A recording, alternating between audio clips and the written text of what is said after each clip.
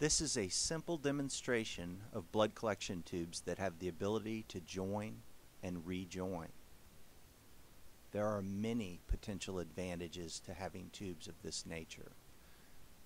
They are virtually identical to existing tubes, with the obvious difference that these new tubes can join and rejoin.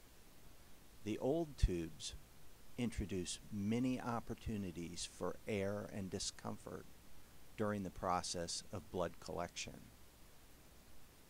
There are also inefficiencies after the collection process during transport and processing.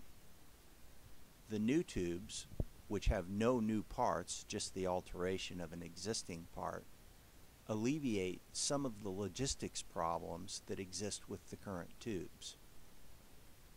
They're also easier at the point of care for both the healthcare provider and the patient.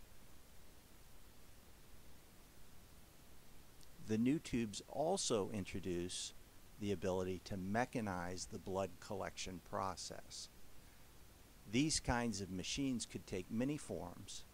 They are small, inexpensive.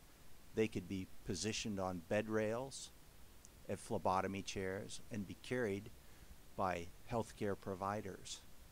Once the collection is done, they can go to the lab as a group, or they can be disassembled and treated in the same way they are now.